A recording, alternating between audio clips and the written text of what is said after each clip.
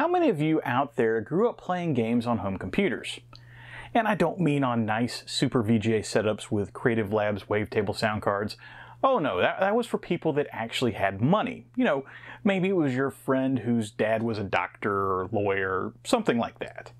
Oh no, I'm talking about home computers where 256 color palettes were a pipe dream at best, and you had sound coming out of a PC speaker that resembled a Pong arcade machine from the 70s.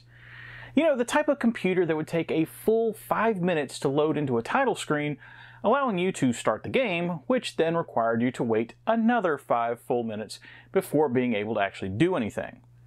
Well, if you happen to miss that era, or just grew up on consoles completely, there's a chance that there's some classic titles and entire series of games out there that you've never played or experienced.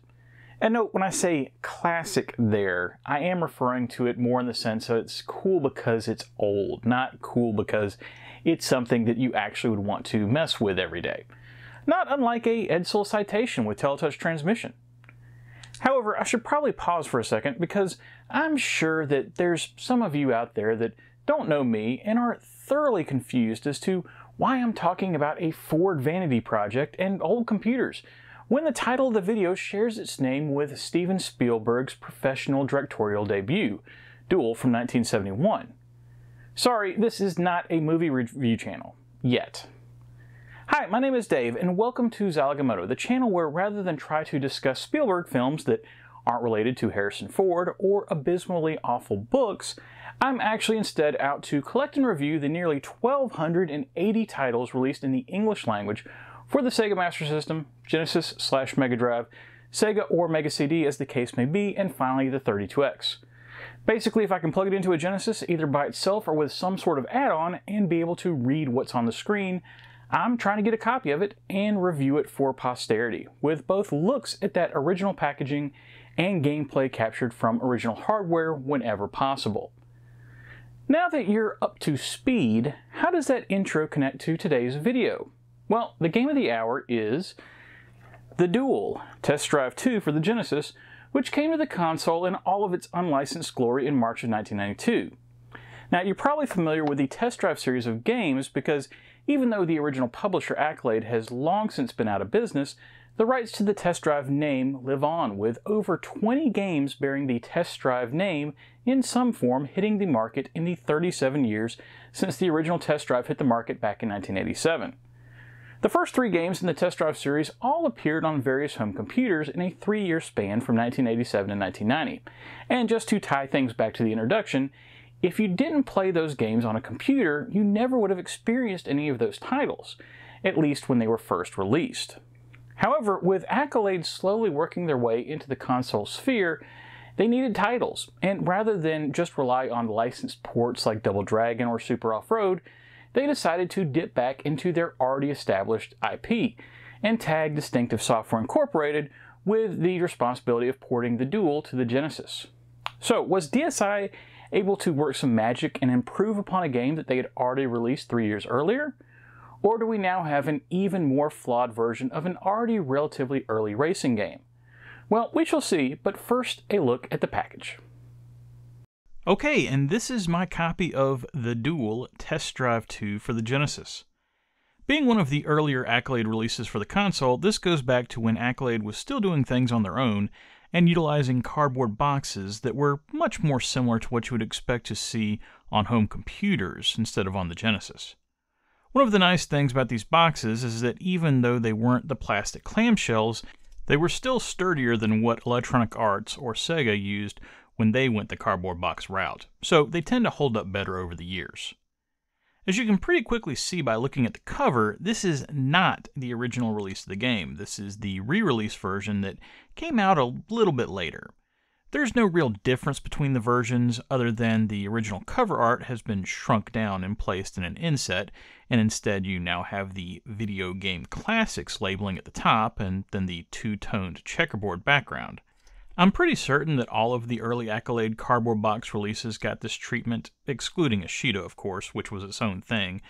And depending on the game, sometimes it seems like the original release is more rare, and then sometimes this Video Game Classics version is harder to find. But for the Duel, they both seem to be about the same, and getting a copy of either with manual is going to run you between $20 and $25, possibly more if you're a true completionist and want to find one with the poster that was originally included. Personally, while I prefer the non-Video Game Classics versions, this copy is complete with everything except that poster, as you'll see in a minute, so I'm good with holding on to it. As far as that front cover goes, like other Accolade releases, there was no Japanese version, and Accolade used the same art for both the North American and European releases, so there's not a whole lot to discuss here other than what we've already covered. The cover art is okay. It's a top-down view of a Ferrari F40 and a Porsche 959, two of the three cars in the game, that are going at it, dueling, if you will. It's not bad, but certainly not on the level of some of the Boris Vallejo art used for other Accolade titles, and to be perfectly honest, I prefer the art that was used on the original home computer version, which has a picture of an unfortunate 959 that's getting left in the dust. There's just something classy and understated about that original cover. Flipping over the back, and this is a pretty solid layout with 4 decent pictures from the game, including a pretty cool shot of the other car that's included in the game, the classic Lamborghini Diablo. I especially like the bullet points that hype up each of the cars, although it's really interesting how times have changed, with the F40 boasting 478 horsepower, something that even regular schmucks these days can get in an above-average sports car. One other note, I really appreciate Accolade boasting about the amount of megabits in the cartridge on the back and not taking away from the front cover. Opening up the package, and while I don't have the poster, I do have the warranty card and an advertising card for Super Off-Road and Double Dragon. Funny how those two came up again. Along with the manual.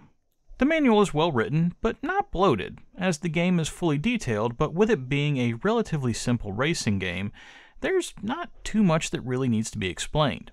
I do find it interesting that they had to include a kilometers to miles per hour chart, with the explanation being that these are all European cars, so for accuracy's sake, the speedometers are shown in kilometers per hour, which of course most Americans wouldn't necessarily be familiar with, especially back in 1992. Okay, that's the package. Let's do some racing, and apparently try to avoid the cops while we're at it. Test Drive 2, as I'm going to refer to it for the rest of the review, is a throwback to a time when games, especially home computer games, were simpler.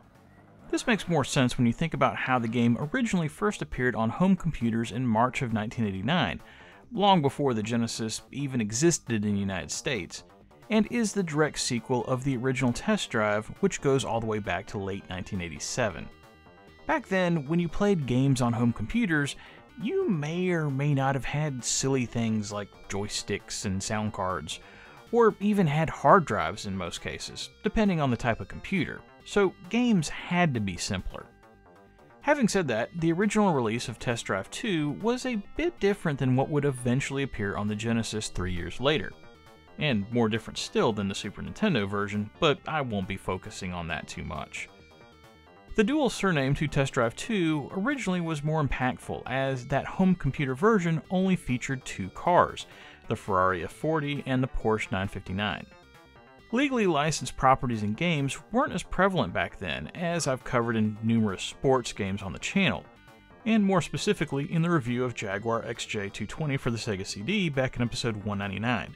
Which famously featured the title car, and then a bunch of cars that kinda sorta looked like real-life cars, but had fake names to keep up the illusion that they weren't those actual vehicles.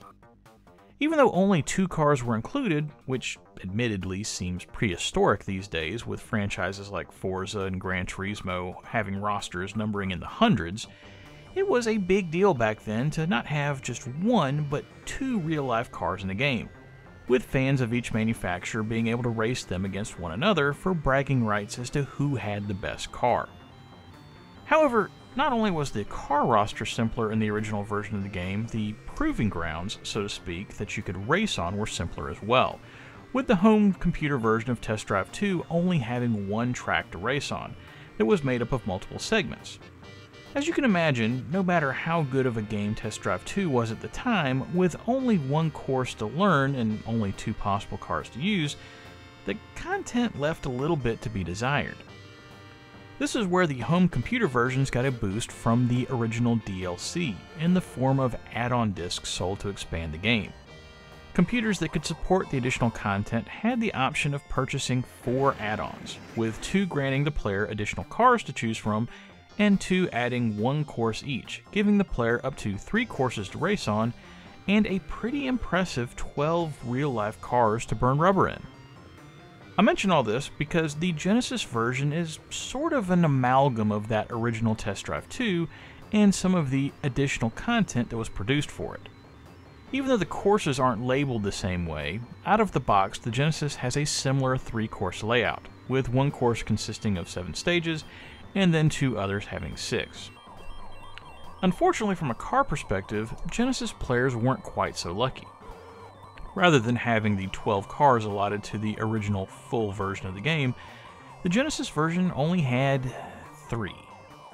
It's too bad to be sure, but considering licensing requirements, it makes sense that Accolade couldn't pony up more cash to include more cars in the game.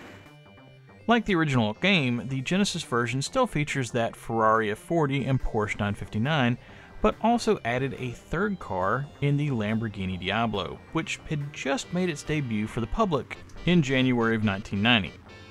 1 car certainly can't match 10, but to Accolade's credit, at least they were giving console gamers a new option that didn't appear in the original version of the game.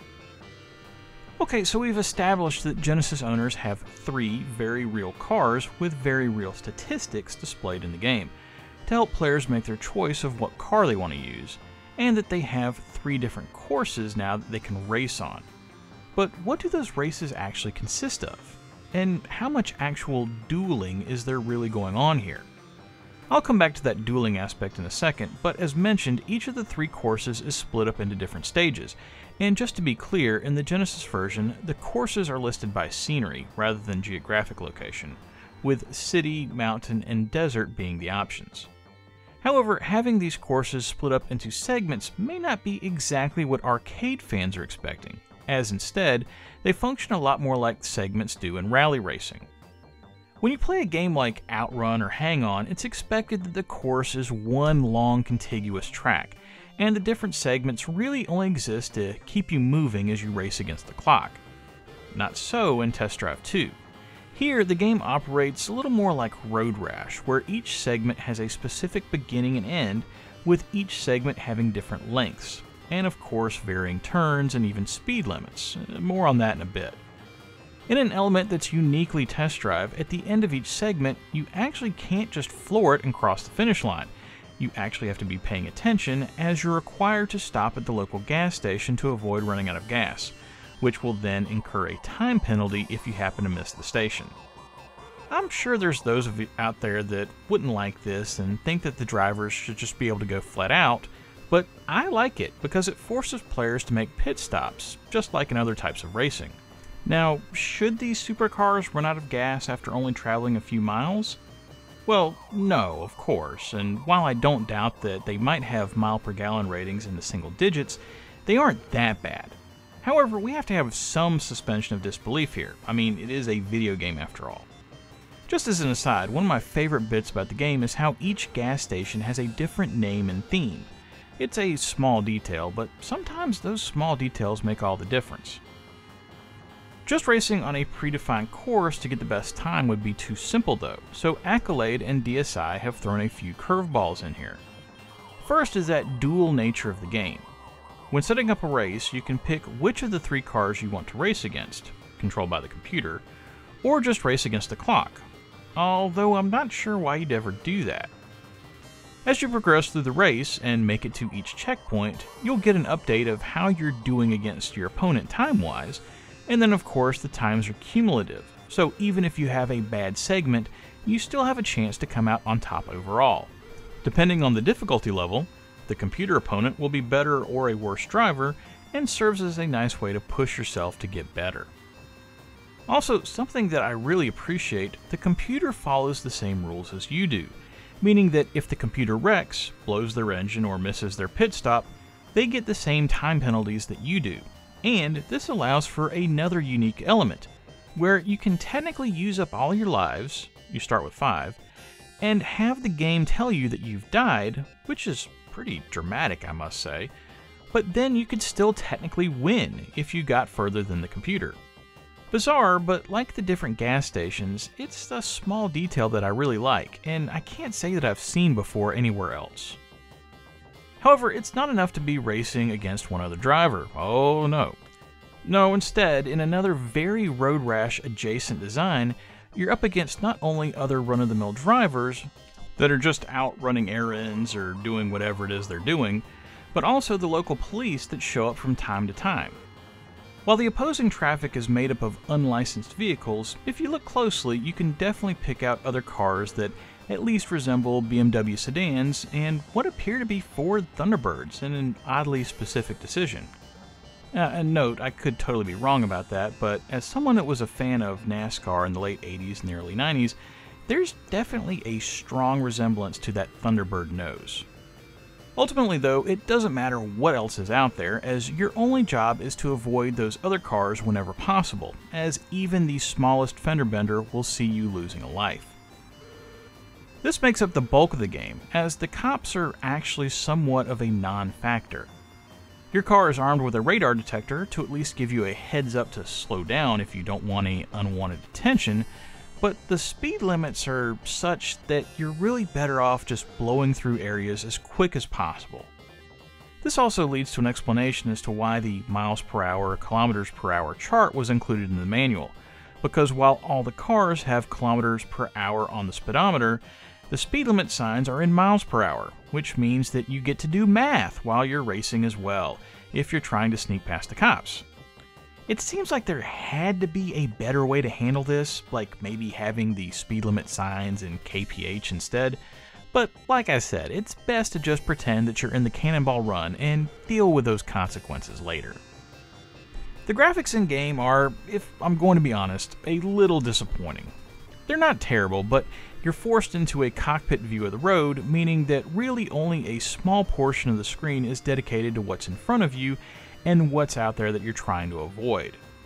Also, it becomes pretty clear why that is quickly, as the frame rate is on the low end, and I'm sure the Genesis wouldn't be able to handle a bigger view area without just completely slowing to a crawl. The feel that I got from the game is Test Drive 2 is what hard driving or race driving seems like they would look like if they didn't suck, which is honestly says more about how bad those two games are versus Test Drive 2 being good necessarily. It's not all bad, as the Genesis version definitely appears to be more detailed than other versions, and it runs about as well as the Amiga and Atari ST versions from a frame rate perspective. Now, full disclosure, if you really want a nicer frame rate, you probably would want to look at that Super Nintendo version, which is very smooth, but at least based on what I saw, seemed blander and just not nearly as appealing. From a sound perspective, there's good and bad here. The good is that the game contains 3 separate tracks for background music that can be chosen before you go to race, very similar to Outrun. Each of the tracks is good in their own way, and while I wouldn't say that any of them are amazing, they get the job done. The only problem is, once you pick a track before you go to race, you're stuck with that music for the entirety of the race, unless you just go into the options screen and turn off music. I think I would have preferred the game to just automatically switch tracks between each segment of the race, and that way you're only hearing each bit of music for a few minutes at a time, rather than like 20. But it's not the end of the world. On the other hand, the sound effects leave a bit to be desired. The engine noise is fine, but other than that, there's just not a whole lot going on other than the occasional screeching of tires or the siren when a cop comes after you. If you're going to do the version comparison thing again, I would say the Genesis version does have the best sound out of any of the versions, and I could be wrong, but it appears the Super Nintendo version doesn't have any in-race music, and the sound effects are definitely better on the Genesis than they are on the Amiga or the Atari ST. The Duel Test Drive 2 ended up being a lot more fun than I had any expectations for, especially with it essentially being a game from 1989. The problem is that the Genesis version didn't come out in 1989, it came out in 1992. And by that point, a game that clearly took inspiration from Test Drive 2 and Road Rash had already been on the console for 6 months. And then Road Rash 2, one of the games that most people think is one of the best on the console, was lurking and would be available by the end of the year. All this leaves Test Drive 2 in a weird spot, as with better racing games being available, who was Test Drive 2 really for? The Test Drive fans that had already played it on home computer and just wanted it in console form? Or maybe kids that love supercars and wanted the ability to drive a Ferrari or a Lamborghini or a Porsche, regardless of what the rest of the package looked like. Ultimately, I do like Test Drive 2, with all its small details, like say being able to blow your engine and lose a life if you're careless about shifting, something that I don't think I've ever seen in another racing game, even to this day. But it's a game that really needed to come out before it did, like say maybe in 1990 instead of 1992. And because of that, I'm giving the Duel Test Drive 2 a matching 2 stars. If you like racing games, I would definitely play this and try it out, but don't be surprised if you're going to move on to something else relatively quickly. Okay, and that is it for the Duel Test Drive 2 on the Genesis. You know, it's funny sometimes, when I do these reviews, I realize little things that are completely insignificant, but once they come up, they end up taking up far more time in your head than they should. For instance, on these shelves behind me, should the Duel Test Drive 2 be alphabetized with the D's for Duel, or should it be in the T's for Test Drive 2? Accolade could have saved everyone a lot of heartache on that one by simply naming the game Test Drive 2 the Duel instead, but no, and now I've got to get the Dewey Decimal System or the Library of Congress involved or something. Next time on Zilog and Moto, you know what, let's do something completely different and cover a game that I'm pretty sure that I've never even mentioned over the last 5.5 years or so. And honestly, part of that is due to the fact that I don't think I even knew it existed until after I started the channel, and I was starting to look for games that were a little bit harder to find. This one is a European exclusive Mega Drive game, yes that's right, Mega Drive, not Master System, but curiously it involves a very American IP. I guess we'll find out if it's a picnic or perhaps a boo-boo in the console library. Well, that's it for Zilog and Moto episode 240. If you like what you saw here and want to see more, please think about liking and subscribing if you're so inclined, as it will help more people see these videos. But most importantly, whatever you like to play, have fun and be excellent to each other. Later.